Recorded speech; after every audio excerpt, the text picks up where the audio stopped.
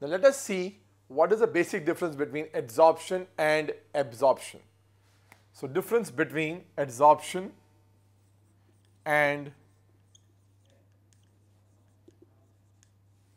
absorption. See, this adsorption is a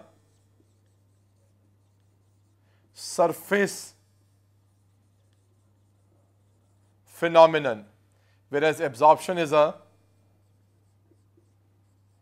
bulk phenomenon. In this, concentration of substance is higher on the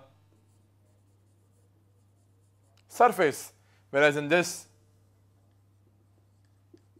concentration of the substance is or will be higher in bulk.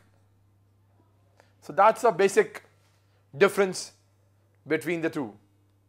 And you need to understand, when both of these takes place together, it's called sorption.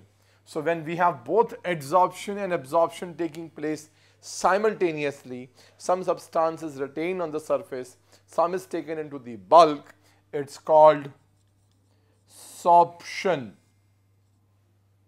And similarly, whenever the already adsorbed substances are removed from the surface, it's called desorption. Desorption, the removal of the substances. So the opposite of adsorption is the term desorption. The removal of the substances which are already adsorbed on the surfaces is called desorption. So this is how the adsorption and absorption differs, and this is how we need to understand what exactly the sorption is or the desorption is.